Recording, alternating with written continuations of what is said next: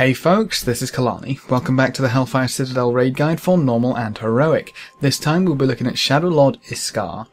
This fight can be a little problematic at first because there's a new mechanic here. You need to pick up the Eye of Anzu and you need to pass it between the players in the raid to get rid of certain debuffs. Now, as for positioning, you want your range to be at the back left of the room and your melee and tanks to be somewhere in the middle with the boss. You don't want to be too far back though. The main ability here is Phantasmal Winds. This is the Eye, really. If you can't pass the Eye, this is going to kill you repeatedly until people learn, so I'd recommend installing something like ISKAR Assist, which is an add-on which gives you a little raid frame. It shows who has wins, you can left click on them, you'll pass the Eye. With this add-on and people paying attention, you can get rid of the Phantasmal Winds in under 3 seconds. So install that add-on and kill ISKAR. It's kind of ridiculous. Most of his other abilities are very easy to deal with. The first one is Phantasmal Wounds. This is a damage over time effect which just needs to be healed. As soon as they go above 90% health, it disappears.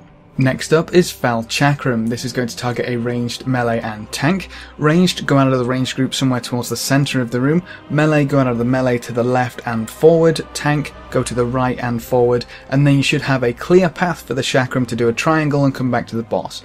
Make sure the Chakram only hits the players targeted when it's moving.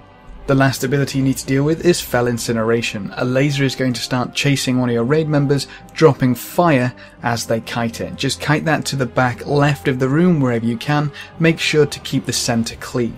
This is because at 80, 55 and 30% health, ISKAR is going to go to phase 2. He'll fly away, summon some adds and start using Focus Blast. This will deal a huge amount of damage in a line, so your range need to stack up in the middle of the room in line with your melee for ISKAR, and that'll take care of that ability. Remember to keep your fire clean to the left wherever possible. If it spawns on the right, keep it to the right. Just keep the center clean. That's very important. The first mob is Illusionary Outcast. It's just a trash mob, AoE it down whenever you can, it really doesn't do anything special.